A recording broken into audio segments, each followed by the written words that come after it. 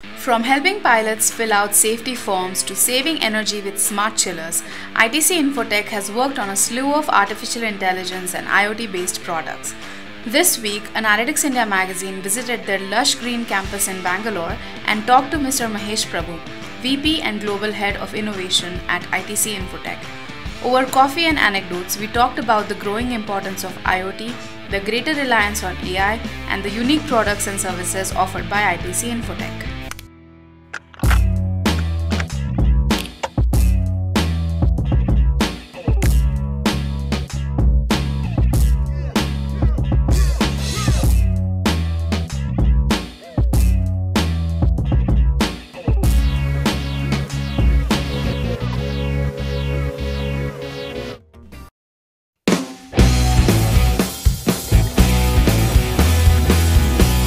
We work across industry verticals and we specialize in domain, data, digital design, and very special focus on delivery excellence. So these are the 5 Ds that differentiate ITC Infotech from the other IT services companies. So AI and IoT is a very integral and important component of our emerging technology landscape.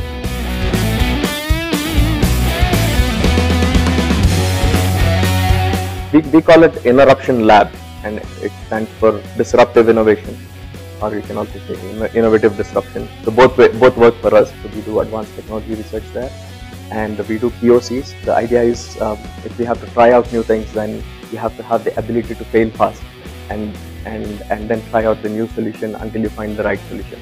So we work on different technologies, and I call this the ABCD of digital transformation.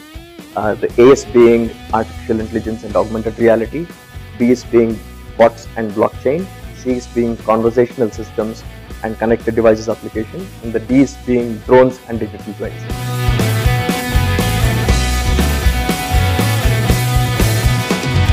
Okay, we've done very interesting things. So the biggest thing I would say is AI-based digital HR buddy chatbot that we have created, and we fondly call her Maya.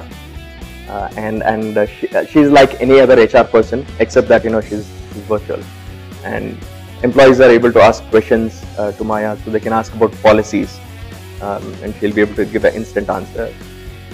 And also she can give personalized and contextualized information. For example, if someone is asking very specifically about, let's say an employee of Bangalore is asking a question, then he'll get an answer.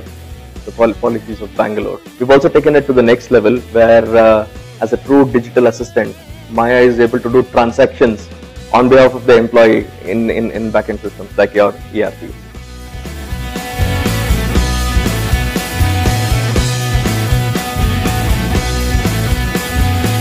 Fully trained, fully ready in all the technologies is something probably we'll never find.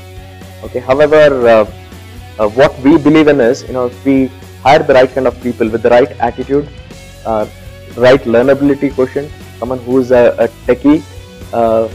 So I think these guys can learn, and they can pick up these new technologies very easily. So we look more for the intelligence and the technology quotient being high rather than a specific skill. So that way they're able to adapt, they're able to learn new technologies quickly. And we have a good training mechanism here, so I don't see talent being a challenge for us.